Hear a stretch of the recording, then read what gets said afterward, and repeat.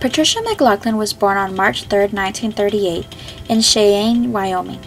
McLachlan was an only child. Her lack of siblings was offset by a strong relationship with her parents and an active imagination. McLachlan's parents were teachers, and they encouraged her to read. Her mother urged her to read a book and to find out who you are. Patricia did read voraciously, sometimes discussing and acting out scenes in books with her parents. McLachlan was also kept company by her imaginary friend Mary, who she says was real enough for me to insist that my parents set a place for her at the table. Though Patricia was creative enough to invent a friend and create elaborate fantasies, Patricia did not write stories as a child. She remembers being intimidated by the intensely personal nature of writing. She once said, "I was afraid of putting my own feelings and thoughts on a page for everyone to read. This is still a scary part of writing." She lived in Wyoming and Minnesota before moving east. After graduating from the University of Connecticut, she became an English teacher. She and her husband, Robert McLachlan, have 3 children. Indeed, McLachlan did not begin to write until years later, at the age of 35. Married with children of her own, she kept busy by working with foster mothers at a family services agency and spending time with her family. As her children grew older, though she felt she needed to do something else, go to graduate school, or go back to teaching perhaps, she once noted. McLachlan started her successful writing career by creating picture books. Her first, The Sick Day, details how a little girl with a cold is cared for by her father. Another work, Through Grandpa's Eyes, explores how a young boy is taught by his blind grandfather to see the world through his other senses. Mama 1, Mama 2, a somewhat later book, takes a frank yet comforting look at a mental illness and foster parenting. In it, a girl is taken by Mama 2 while waiting for her natural mother, Mama 1, to recover from psychological problems. Encouraged by her editor, McLachlan also started to write novels intended for a slightly older audience than her picture books. McLachlan's first novel, Author for the Very First Time, tells of a young boy's emotional growth during the summer he spends with his great-uncle and great-aunt. In an interview, McLachlan commented that she practically enjoyed writing Author for the very first time. She says, "At the time, Author was an immensely personal thing. I knew I was writing about a lot of me." A character in Author for the Very First Time provided the seed for McLachlan's best-known work, Sarah Plain and Tall. Aunt Mag in Author was a male older bride, a woman who in past times attained a husband by answering a newspaper advertisement, as was a distant relative of McLachlan's. In Sarah Plain and Tall, the title character answers a newspaper advertisement and as a result goes to visit a lonely widower and his children on the Midwestern prairie. When Sarah arrives, the children take to her immediately and hope she will stay and marry their father.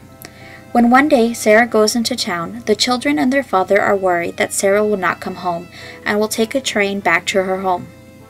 But when Sarah does come home from town on time for dinner, the children start to cry because they were happy. When Sarah asks them what was wrong, and they tell her that they thought she was going to leave, Sarah says that as much as she misses her home, she would miss them more. Considered a pigment and finely shaped tale, Sarah Plain and Tall garnered whisper critical acclaim. McLachlan received a Newbery Medal for the novel in 1986, which goes to the most distinguished contribution to the American literature for children. Sarah Plain and Tall was later turned into a movie starring Glenn Close and Christopher Walken. McLachlan's first novel after winning the Newbery was The Facts and Fictions of Minnie Pratt. An 11-year-old Minnie, teetering on the edge of adolescence, finds herself confronted with numerous changes as she strives to develop a vibrato.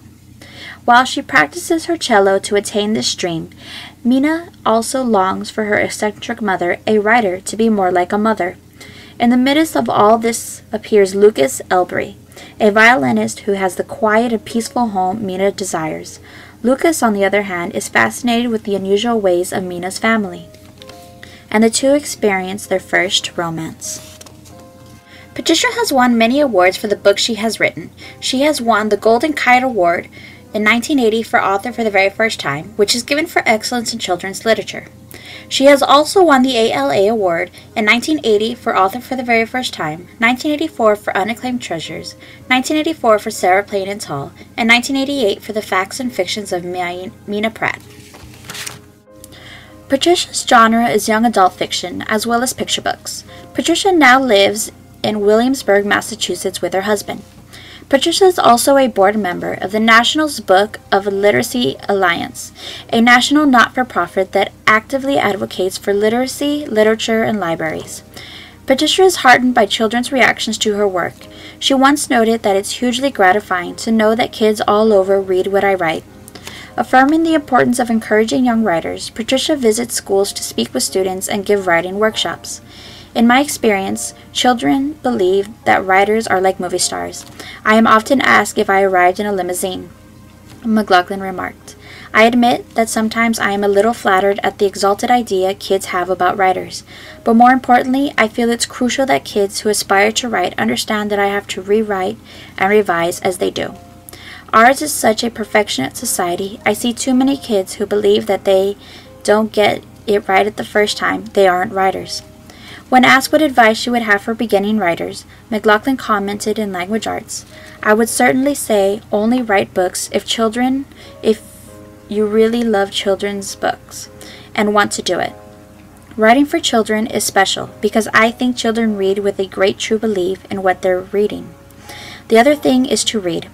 One must understand the far reaches of children's books because they're really about many of the same subjects as adults are concerned with.